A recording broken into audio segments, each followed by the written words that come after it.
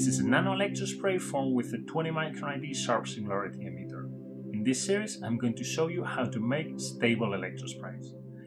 Nano-electrosprays are used in many applications like proteomics, metabolomics and lipidomics, to name a few.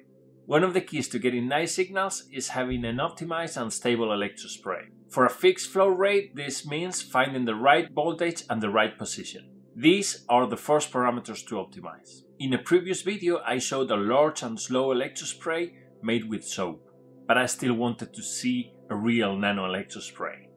So I put one under the microscope. This is what I saw. This is a nano-electrospray, not stable yet. Let me adjust the voltage. There we are. This is a well-formed cone with a jet. That voltage is too high. Let's reduce it a bit. And there we are. To get good and stable signals, you have to get this right. Ions come from the droplets, and good droplets, that means small and with a lot of electric charge, come from the jet, which comes from the meniscus. To make good ions, you have to get the meniscus and the jet right. It's like golf. Once the ball is out, there is nothing you can do. You have to make sure you have a good swing. Getting a stable electrospray under the microscope was easier than expected, mostly because I can see it. But how do you know you have a stable electrospray in the lab? Ideally, you would want to see and fine-tune the meniscus, just like I did. But in practice, the only clue you have is the signal in the mass spectrometer. If the signal looks good, you have a good spray. If not, you need to keep tweaking. Yeah. In the lab, we're blind. One of the main reasons getting a stable electrospray is so hard is because we cannot see it. If you can see it, you don't know what's happening and you don't know how to adjust. The good thing is now we have a nano-electrospray under the microscope, so we can see what it does when it's stable and, most importantly, what it does when it's not. The idea of this video is to help you extrapolate what you see here to your lab, so that you can better interpret what your electrospray is doing. This is my setup.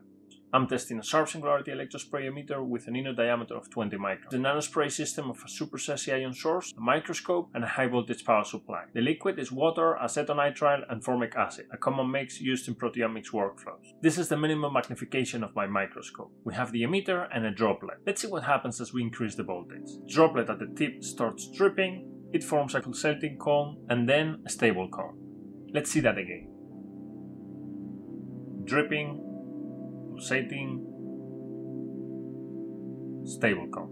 One more time.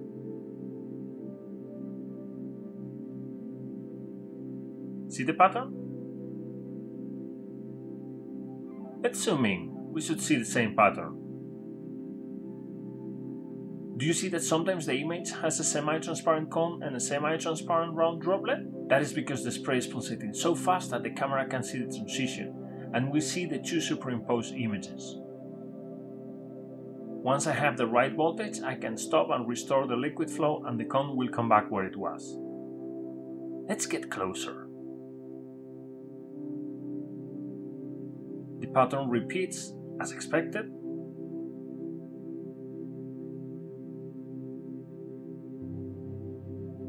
And there we are. We can even see the jet.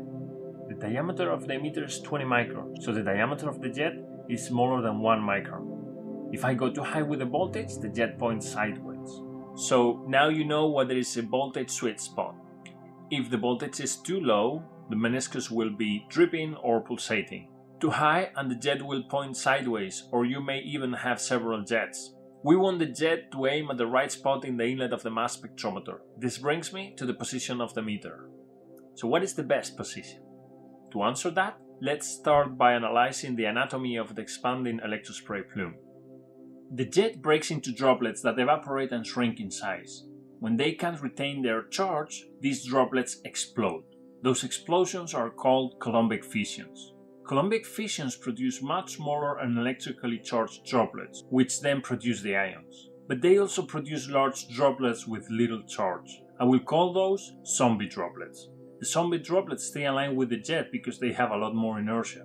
The smaller droplets and ions are repelled more rapidly, and for this reason they deviate from the axis of the jet. The result is that the central part of the spray is full of zombie droplets and the suburbs are rich in nanodroplets and ions. Of course, we want to collect the outer part of the spray and avoid the central part to get the nice ions and avoid the zombie droplets. That is why the spray is normally set at an angle with respect to the MS inlet. Another tip to make sure you get the right side of the plume is to offset the emitter and the MS inlet.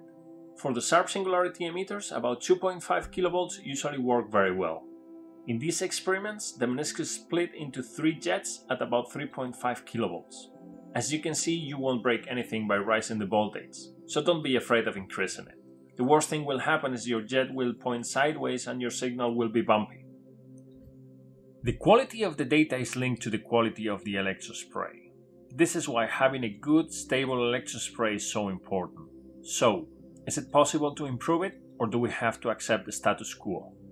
Electrospray is complex, but not chaotic. This means it's possible to learn and improve, as long as the system is reproducible. The geometry of the electrospray also has to be reproducible. That's how you can extrapolate lessons learned from one emitter to the next. I founded Fossil Ion Tech in 2016 to develop tailored electrospray ionization sources for real-time metabolomics. We found that the emitters were a source of variability, so we decided to address it. And that's how we started making high-precision nano-electrospray emitters.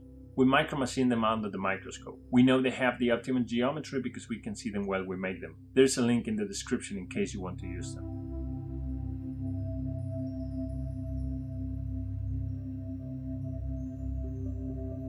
We are on a mission to make nano-electrospray reliable to improve the quality of proteomics and metabolomics data. The voltage and the emitter precision are the most accessible parameters you can tune to get a nice nano-electrospray, but there is much more. I will produce more videos to address other factors. I'll see you in the next.